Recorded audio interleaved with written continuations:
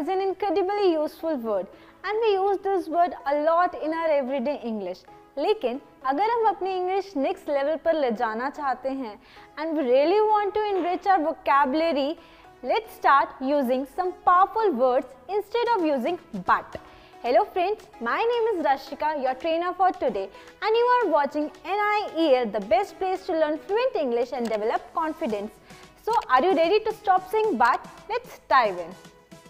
So I have 5 powerful words that you can use instead of using but. The first word comes though.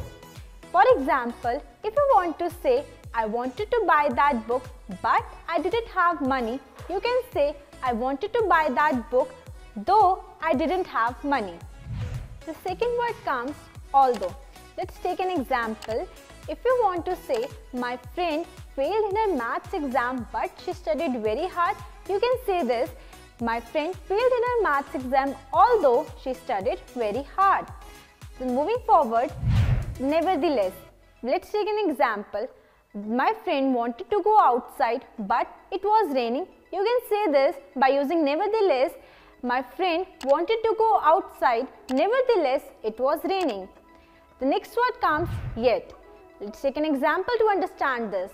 The cafe was busy but it was calm. You can say this by using yet. The cafe was busy yet it was calm. And the last word comes except for. Let's take an example that my presentation was completed but the last 2 slides were left. You can say this: my presentation was completed except for the last 2 slides that were left. I hope each and every word and sentence is obvious to you. Thank you for being here. So please subscribe, like and do share with all your friends and family.